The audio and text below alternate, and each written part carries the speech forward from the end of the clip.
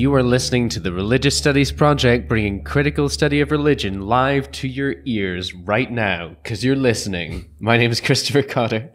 My name's David Robertson, and it's good to be back. This is the second week back from our summer break. We're hoping that your academic year is heating up. If you're not in a department at the moment, then we'll bring it to you. Exactly. Who have you got this week, Chris? This week, we've got a little-known scholar called David Robertson, who's speaking to a very well-known scholar called Grace Davie, or Grace Davie, as I like to say in my indigenous accent. Your brogue. In my brogue. Grace has been on the RSP before. She was one of the first interviews that I recorded back in Milwaukee in October 2011. I recorded that interview on the changing nature of religion. And today she's speaking to David about a broad introduction to the sociology of religion. Now, this is the first interview in an ongoing series co-produced by Sociology, but I'll tell you a little bit more about that. But first, let me introduce Grace. What is the sociology of religion? For that matter, what is sociology? What are the particular concerns, the dominant themes and defining methodologies of the sociology of religion? Where did it begin, and how has it evolved? Where is it going? This interview will, hopefully, address some of these questions at least. Today, I'm joined by Professor Emeritus Grace Davie from the University of Exeter. Her research focused on patterns of religion in Europe and how to conceptualise them. How are we to make sense of the growing significance in religion in the modern world, when our categories and terms and concepts have emerged largely from the exceptional European case. Her books include Religion in Britain since 1945, Europe, the Exceptional Case, and her most recent book, Religion in Britain, A Persistent Paradox, which was published last year. First of all, welcome back to the Religious Studies Project, Grace. Thank you. This episode is the first in a series co-produced by Sociology, the Sociology of Religion study group of the British Sociological Association, celebrating their 40th anniversary. The series is entitled New Horizons in British Sociology of Religion, and in the weeks to come, we'll address some specific issues in the sociology of religion, but today we'll be introducing the subject. So, it seems to me that the obvious place to start, then, is to ask, first, what is sociology, and then, what is the sociology of religion? I'll do my best. Sociology is the study of society.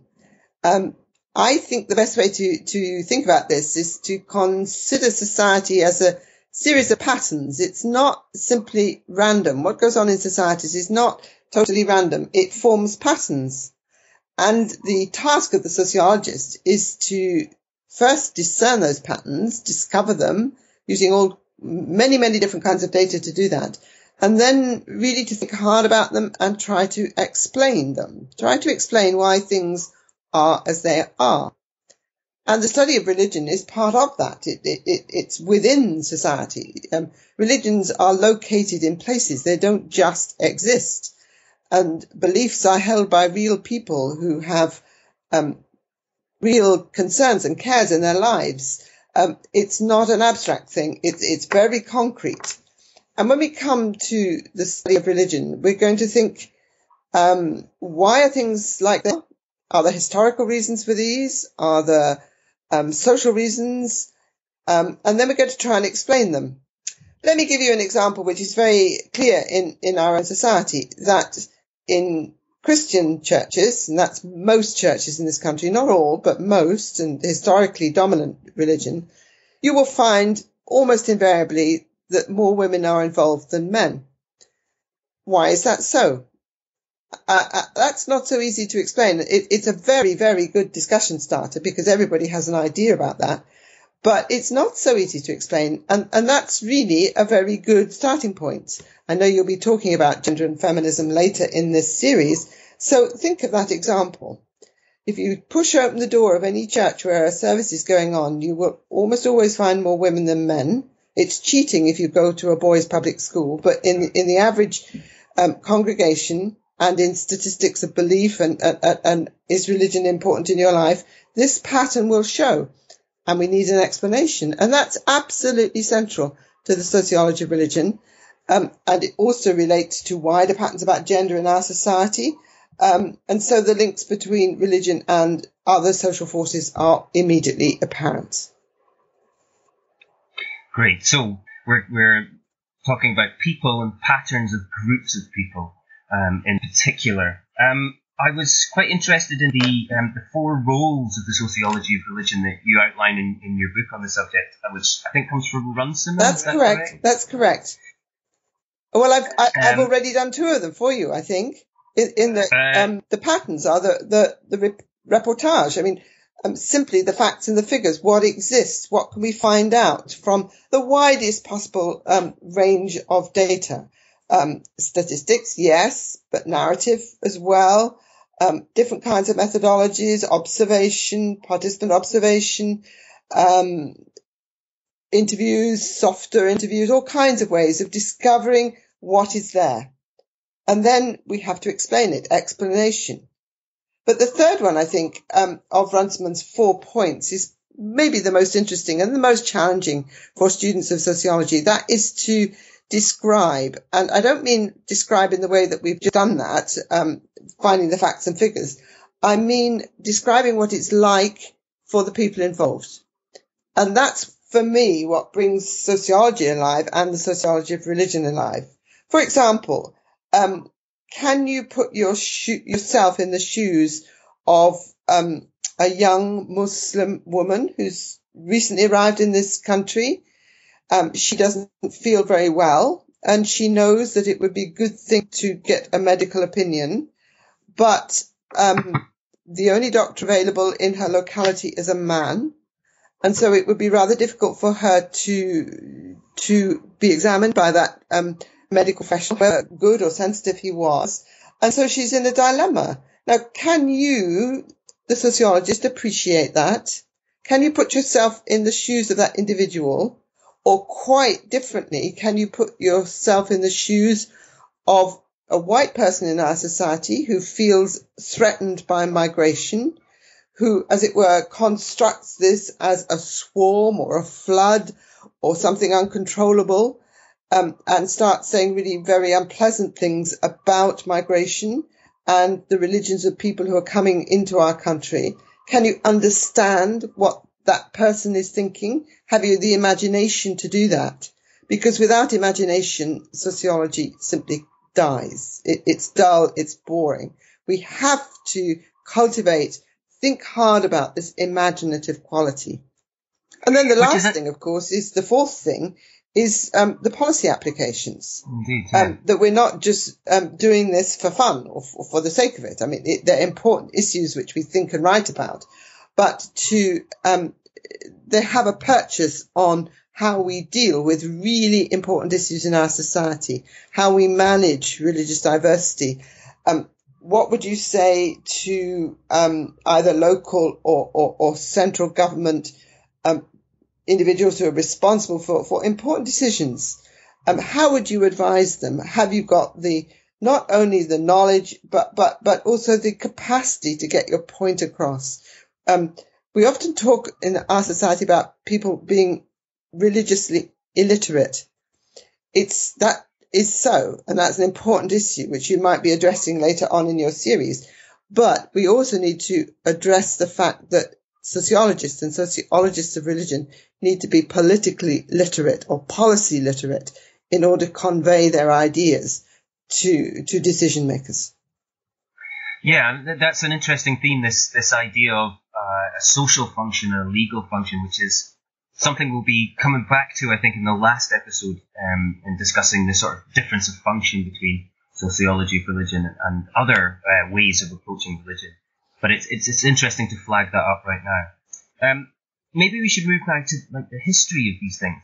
What strikes me about the history of the sociology of religion is that many of the foundational figures of the sociological approaches are actually really the founders of any kind of study of religion. Some of the real foundational kind of the first people ever to look at religions in any kind of academic sense. I think we need a cut-off point. We can't go right back to the very, very beginning or we'll be here forever. But say we start in the beginnings of sociology as a discipline. I mean, you can just put a marker on that by saying one reason why sociology emerged at this moment, the moment of industrialization, urbanization of European societies, was that the traditional patterns that we were familiar with, pre-modern society, rurally based society largely, were being dislocated very profoundly by the Industrial Revolution and the urbanization that went with it. And so a whole group of people began to emerge in the late 19th, early 20th century, trying to understand what was happening, why it was happening. And these are what we often call our founding fathers. I'm afraid it's gendered, but they were men. Karl Marx, Max Weber, Emil Durkheim, and Georg Simmel. And we are, it's interesting to note that all four of them took note of religion, recognized its significance, but in very, very different ways. So shall we go through them really quickly? Yeah, if we could do it really quickly, that would be brilliant. I'll do my best. Well, think of Marx. He is concerned about religion as an ideology.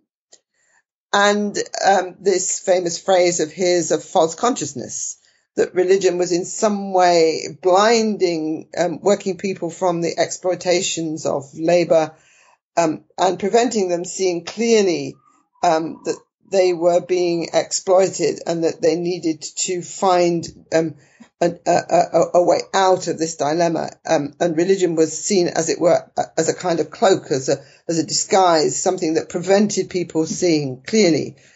It's profoundly negative. Mm-hmm. And of course, for Marx, the really important dimension of society, the real motor of society, were economic relations. And religion was seen as a superstructure, as a reflection of that. Max Weber, of course, is very, very different. And I mean, he wrote about so many things. I can't really do that quickly, but I'm going to pick on one, which is his recognition that religion could be a very, very powerful motivator. Yeah. I mean, you think of his work on the Protestant ethic, which is complex, and you need to think through the detail and the nuance in that argument. But at its core is the notion that seriously held belief has consequence behavior. And I think that's something that we need to hold on to today. That even if the core of sociology is not about truth or truth claim, we need to take very seriously the content of belief, in order that we can see what motivates people. Give a modern example. What motivates people to migrate? All sorts of reasons. Primarily, the motivation is economic. They're looking for a better life, but quite often religion is a very powerful factor in enabling that to happen. Contacts, the feeling of being led or called or that kind of thing. There's a whole series of questions we could ask in that respect. So think of that in terms of Weber. Durkheim, who is the exact contemporary of Weber, was concerned about social order and cohesion. Mm-hmm. And he could see in post-World War I France that the Catholic Church was, in a way, not able to fulfill this traditional function, that society was changing to the extent that this was no longer, as it were, a tenable situation. And he was asking questions about, well, if that doesn't work, what is going to bind society? How are we going to hold the thing together? And for goodness sake, that is a question that still resonates powerfully in modern Britain. You know, we talk an enormous amount about social cohesion, and you hear an echo of Durkheim in that. And finally, Simmel, less prominent in many accounts, but with the really interesting perception that content and form are different, that religion in terms of content precedes its formal structures in terms of, if you like, world faiths, that there's a disjunction between religiousness or religiosity and religion, formal religions. And I guess that's the kind of thing that lies behind my ideas about believing without belonging. Yeah. It seems to me that these scholars in their different ways are all...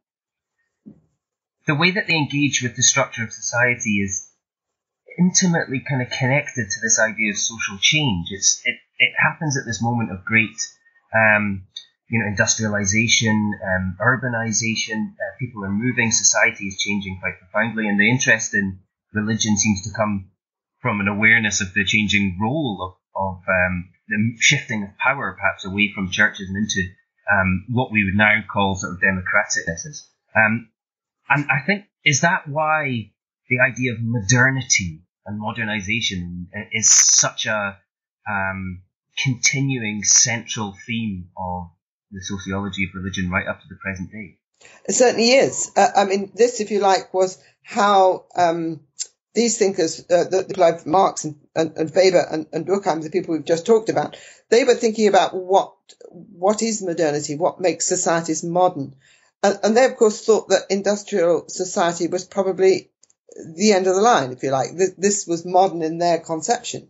Whereas now we are beginning to realize that we had a whole phase of talking about the postmodern, but we can at least see that industrial society and the forms of power and the structures that went with it, the forms of economic and technological power, and all the kinds of forms of society that went with it, are not the end of the line, because we subsequently have had the whole IT revolution, and that's bringing together, or making us think about a completely different set of patterns of society and the way people relate to each other.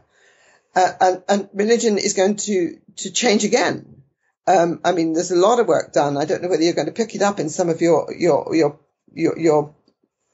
this series, which would be excellent, is, religion on the web and how people network, and that they gather less. And you see political parties and trades unions changing really very markedly, because, if you like, our Conservative and Labour Party resonated very strongly with a particular division of Labour which was associated with industrial society, which is clearly not working now. That's one reason why our traditional parties are all in a mess, because it just doesn't work anymore. And we've got to think of new political structures, new economic structures, and new ways of being religious. Now, religious organisations are in difficulty in this situation, because they have to work out which of these changes they, as it were, accept or reject. And that's true to an extent organisationally. It's even more true in terms of the changing habits of society. That's taking me in a slightly different direction, but maybe it's worth just following that for a moment. The huge debates about gender and about same-sex are great examples. To what extent do religious organisations follow the trends of society, and to what extent do they resist them? And the questions comes as, how do religious organisations make decisions? They don't find it very easy sometimes, and they do it in very different ways. Is it congregationally based? Is it top down? Is it, do we all do the same? How far can a big global church discipline all the bits of it? All these things are, as it were, ongoing. Change is continuous, and modernity itself evolves. And so our work is never done. Our agenda is continuing, and it is important to say, absolutely crucial to say, that there is no necessarily antipathy between being modern and being religious. No, absolutely not. No, in fact, that's one of the very interesting things about the last, say, 30 years of sociological study into religion. The organization thesis was such an essential part of sociology for a long time. And for any of our listeners that don't know, that's just the idea that in some form or another, religion is necessarily dying out, or at least retreating in the modern world. And you can go and listen to our interview with Linda Woodhead on the subject for further details. But we've seen quite clearly that this isn't really the case. And we could go into a lot of different explanations for what is happening. But it's quite clear that, for instance, the US, at least until very recently, is not getting significantly less religion. They're less religious. They're more or less absolutely as Christian as they ever were. And so the sort of country which is the paragon of modernity, at least certainly it's the way it sees itself, remains devoutly religious. You've got it quite right. I think the US is changing now. It's going to be interesting to see how that develops. But for example, we're anticipating we're in the middle of a presidential election in the US. And it's absolutely clear that if Donald Trump does not get the conservative religious vote, his chances of a successful election are, I mean, he just can't do it. I mean, that vote is absolutely essential to the Republican candidate. Now, we all hope and pray that the conservative religious vote might be a little bit more discerning, but we'll leave that on one side for the moment. But the point is, it cannot be ignored. Never mind the rights and wrongs of the decision. It simply cannot be ignored in an American election. Now, Europe is a little bit different.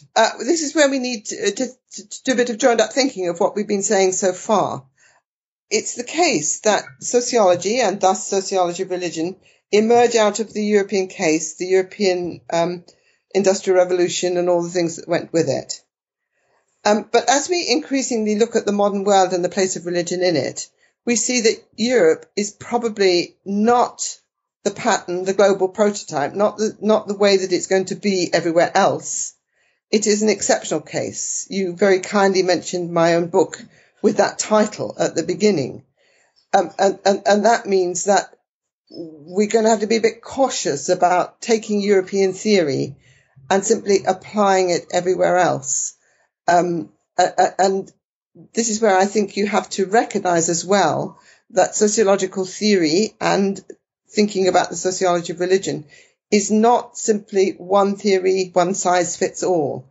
We have to recognize that theory is contextual, that it emerges in particular places to, as it were, resolve specific rather than general problems. And for this reason, of course, and you mentioned the American case, Americans have a very different body of theory, which they call rational choice theory, and it works on a completely different way from the predominant thinking about secularization, which comes from Europe.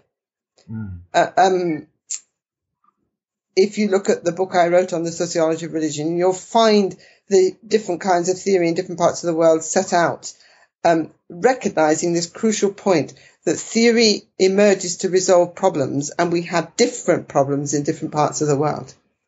Absolutely, which is why always keeping our theoretical models at the front of our minds when we're writing or talking or thinking about religion is essential, because it reminds us that our theories and our ways of thinking are contextual, historically and geographically. Yeah. And, often we'll repeat our own assumptions and apply them universally, but, this leads to mistakes. I mean, think about the way that we created religion in our own image when, in the colonial project, for instance. So yes, it's important to remember. The new generation in sociology, by the time they get to retirement, like I am, they will be dealing with issues that I probably can't imagine now. I'm pretty convinced that they will be engaging with religion, but maybe in different ways, in different forms. And there may well be more people who have chosen, certainly in the West, in the developed world, to live outside any kind of form of religion or have no religious belief. That's part of the story, but we must not assume that everybody is going to do what the West does now. The West is very tempted by that narrative, and it's a dangerous one. Yes, indeed. And we see the growing power of the BRICS nations, for instance. I suspect, and not only in terms of study of religion, but also economic power and world power, it's not going to be the same end of empire kind of situation that the sociology of religion was born into, and things may be very different. We may be being told what models to use by other powers, perhaps, in a few years to come.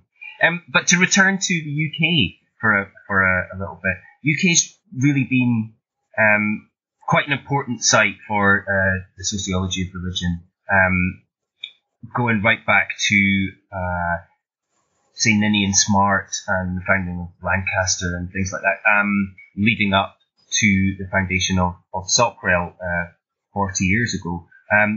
Could you tell us a little bit about that sort of British institutional history of it? I'm quite curious that you mentioned Lancaster and Ninian Smart, because I would say Ninian Smart is quintessentially a scholar of religious studies. And I don't think that's quite the same as the sociology of religion. Yeah, I tend to agree, but certainly by maybe after Smart's time, but more recently, Lancaster has been a real, the strongest centre of the sociology of religion in the UK, I would think. Would you not agree? What I think is really very interesting about that is that the beginnings, how you situate the sociology of religion in as it were, the world of scholarship. Do you locate it in departments of sociology, or do you locate it in departments of religious studies, or theology, religious studies? And I think one of the most interesting changes I've observed in my working life is a swing away from sociology towards religious studies. I mean, if I were to go back when I was a graduate student in the 60s, now paradoxically, the LSE had the largest number of people working in the sociology of religion. And if you think of Jim Beckford's work or sort of my place in Exeter, as we and the people in the LSE all retired, none of us were replaced as scholars of religion, as sociologists of religion. Each of those departments in the LSE in Warwick and Exeter went in a different direction. That's fine. That's up to them. But it is, I think, indicative of how sociology in the mainstream has been reluctant to take religion seriously. And that, to me, is a negative rather than a positive statement, put it that way.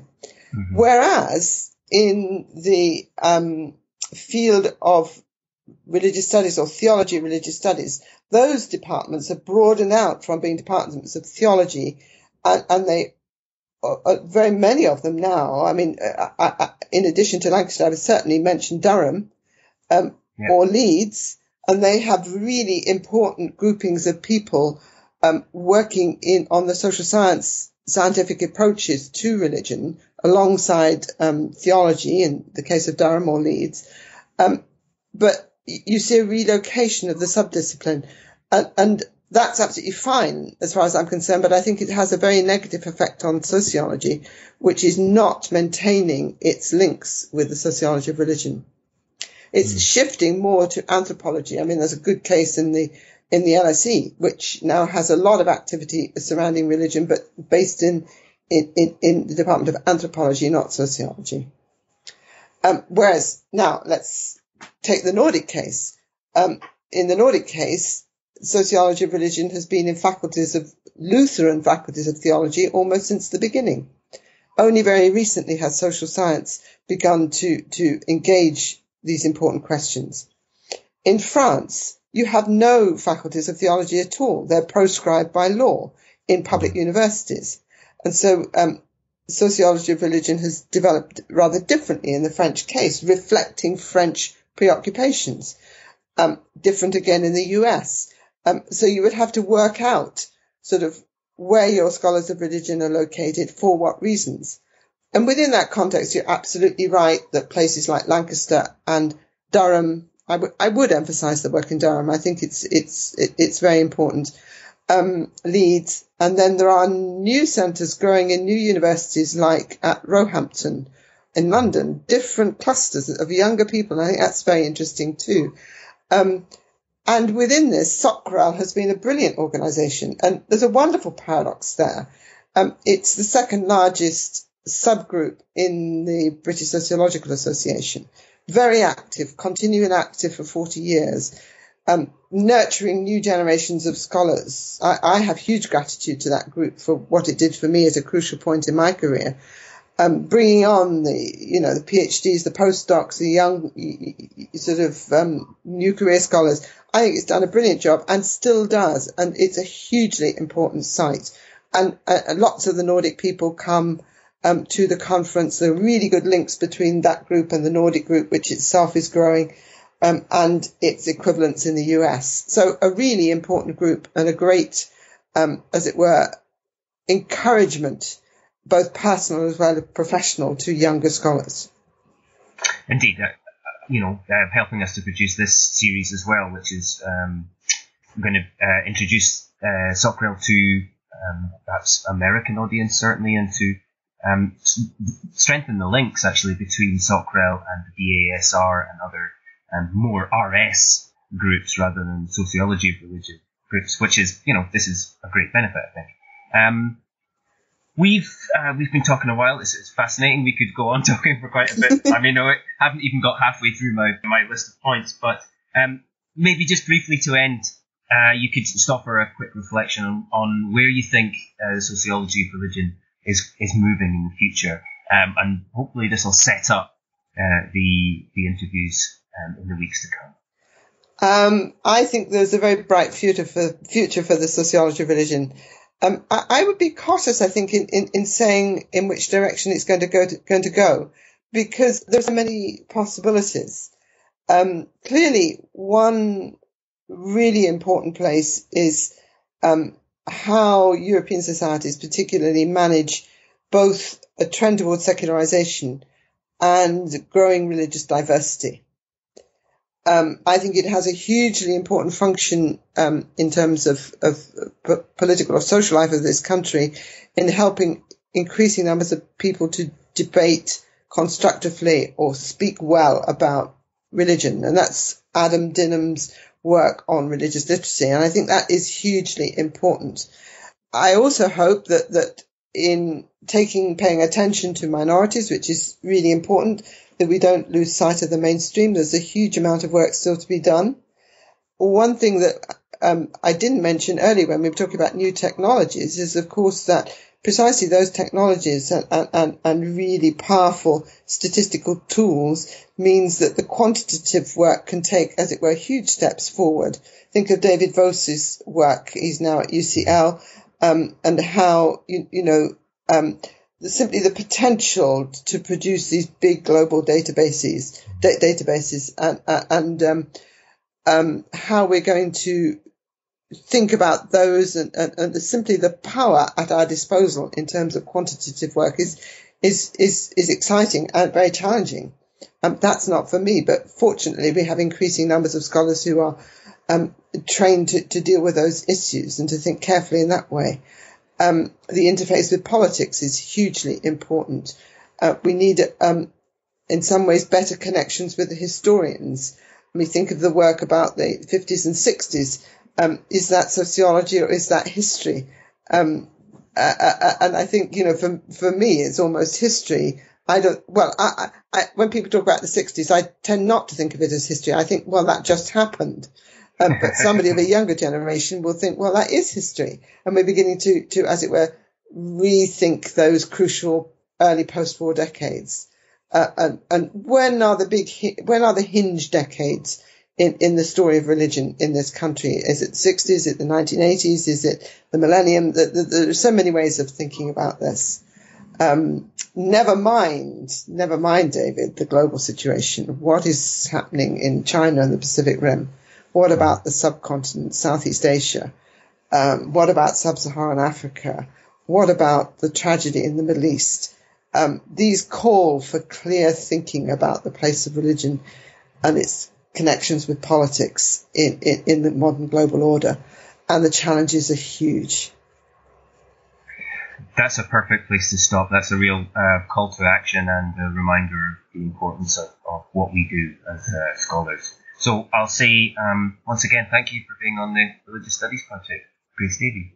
My pleasure. It was wonderful to hear you speaking to Grace there, and wonderful that the technology worked out as well. I mean, let's not be coy. It was wonderful to hear Grace talking there. Sorry, David. Yeah. I mean, I hear you all the time, as to our listeners.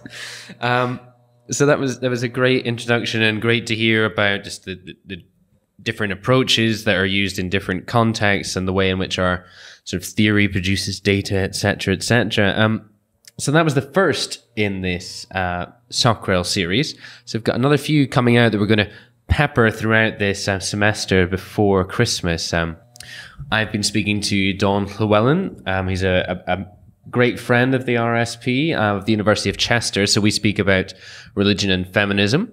I also spoke to Naomi Thompson about religion, youth, and intergenerationality, and that was they were both recorded at this year's Socrel conference at Lancaster University back in July. And we also have an interview with Anna Strachan coming up, which was recorded in Helsinki at the EASR by Katie Aston. And Katie is actually joining the Religious Studies Project team. The loyal followers of the RSP will know Katie from a few of the response pieces that she's written for us. And I know Katie very well through work over at the Non-Religion and Secularity Research Network. And she is going to be taking over our features editing. So as you all know, we've had Kevin Whitesides in that position for a few years now. Been doing a fantastic job. And Kevin's still going to be staying around in the RSP team. We're not losing Kevin, but we're really excited to be welcoming another person to the team and to be getting sort of seeing Katie make the role her own. Indeed. Kevin recently had a little girl and his PhD work is hotting up, so we really needed to just take something off his plate for a little while. But it won't be the last we hear of Kevin, let's put it that way. Well, he is our roundtable regular. Well, indeed, and we'll hold him to that one of these days. As for the rest of the team, we still have Jana doing your Ops Digest every week. You still have Thomas J. Coleman III as our general editor, and if you send an email to the RSP, it's Tommy that you're going to get hold of. And excitingly, by the time this goes out, Tommy might actually have arrived in the UK to start his PhD. So we're looking forward to spending some time hanging out with him. And I think there's a high chance that he will be appearing in next year's Christmas special. That would be absolutely fantastic. Yes, he's starting at Coventry University. So we're delighted to have him here. Although, sad to be losing our Tennessee correspondent. Yes, indeed. So if there's Tommy, if you know someone else out there in Chattanooga who can just sort of, call in and every so often and tell us how things are, that'd be wonderful. I think we've pretty much covered our news for now. I mean, I'm sure there's plenty of things we're going to come up with over the weeks. There's certainly a few things that we haven't announced yet, but hopefully we'll be able to do so soon. Next week, it's another interview that David recorded. This was at the EASR conference. He's going to be speaking with, I'm totally going to get this wrong, Milda Alaskowskiene. Perfect. On communism and Catholicism, religion and religious studies in Lithuania. Yeah, so really interesting. I've had a few conversations recently with people about the different ways, the institutional ways in which we study religion. The post-communist countries are a particularly interesting case because, of course, it was completely outlawed under communism, yet in most of these countries there was a strong Catholic context beforehand. And so we talk a little bit about the religious situation itself, how it has or hasn't rebounded, and any changes that there's been in these post-communist countries, particularly Lithuania, of course, but also about how they've now gone about rebuilding the academic study of religion in Lithuania, and the particular challenges and institutional contextualization that situation produces. Wonderful. Well, really look forward to hearing that, David. So thanks to our sponsors, the BASR, to NASR, to the Australian Association for sponsoring our email list. If you aren't already subscribed to that, go onto our homepage. You can subscribe and get these in whatever sort of daily digest, weekly digest, monthly digest, whatever you want, you can do. And don't forget about our Facebook, Twitter, YouTube, Google+, iTunes. We're pretty much everywhere. Find us, like us, rate us, spread the word. Thanks for listening.